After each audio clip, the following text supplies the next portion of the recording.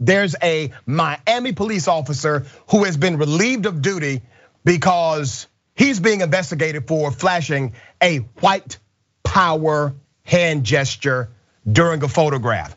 Okay, I kid you not. The city of Miami police officer is under investigation because of what he was doing in a photo taken while on duty. The picture in question was taken Friday after Miami police made a big gun bust, but now top department brass, they are taking a closer look.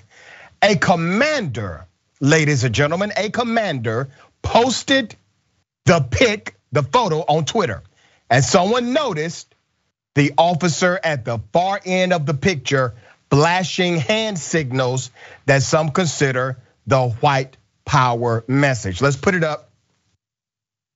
Okay, you see him with his buddies, all right? The guy to the far end throwing up the hand gestures. It is in fact a white power gesture by the accounts of many. So there it is in single profile. Now, according to this fella, all right, according to this guy, his name is Daniel Ubida. According to Daniel, he's just throwing up a 6. Let's put that picture back up again. You must think we boo-boo the fool. That's what he says he's doing, okay? The department, ladies and gentlemen, they're not buying it. That man is Miami police officer Daniel Ubida. The tweet was deleted less than 48 hours after it was posted. The commander who posted it also made his account private. This was meant to be private between him and his six guys, said president of the Miami Fraternal Order of Police, Tommy Reyes, holding up his fingers. It was not supposed to be posted on Twitter. Wait a minute. Why? He's just throwing up a 6. Why is that not supposed to be on Twitter? Doesn't make much sense, Fraternal Order of Police. This time, Miami police, the chief, decided this was enough. Relieved this cop of duty, and an internal affairs investigation is ongoing. Now, let me tell you why they did this, okay? Let me tell you why they did it. Number one, they already know he's a white supremacist. Okay, believe me, there are things that they know that we don't know. It wasn't just this photo. And he was spotted wearing another white supremacist sign. Here it is right here. Yeah, his Trump mask. He got in trouble for this. Let me give you some background, ladies and gentlemen. On the morning of October 20th, the city of Miami police officer walked into a local polling place. You heard me right. A polling place to cast his ballot during early voting while sporting his full uniform and a mask that read, Trump 2020, no more bull-ish.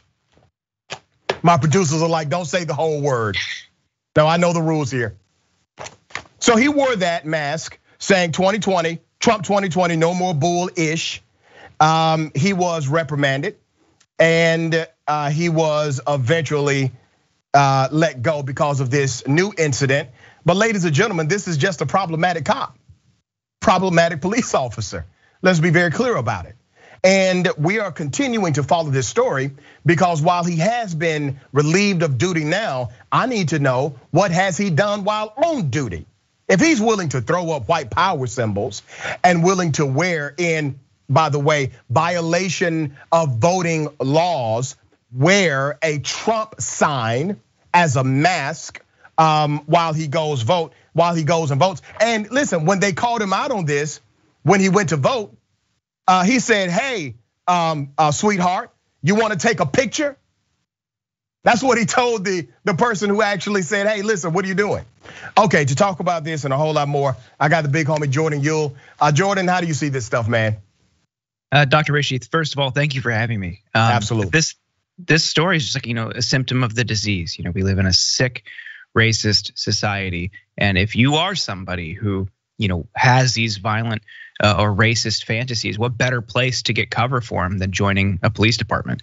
We've seen time and time again reports about how even the FBI has been investigating people with links to white nationalist or white supremacist groups who are embedded in police forces. They all knew. That's why you saw the line about, oh, this picture wasn't supposed to be posted. They knew what this guy's beliefs were. There's racism and white supremacy is rampant in police departments around the country.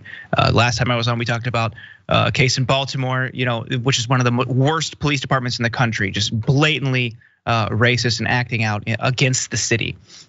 This isn't community policing. This isn't to protect and serve. These are people who have hateful, bigoted views, getting cover from the state, and in the process are getting militarized.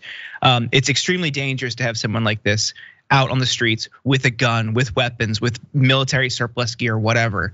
That he was even, reprimanded is shocking to me, because this is so commonplace. Yeah, it really is, and that's why leadership matters. The reason why this has been handled the way it has been handled is because of that police chief. That police chief said, we will not do this on my watch. Now, that wasn't the police chief during the first incident, but it is the police chief during this one. And you see a very different outcome based on the leadership that's involved. You did not need a new statute. You did not need a new ordinance. You did not need a new mayor. You simply needed a new person in leadership. In law enforcement, leadership makes a big difference.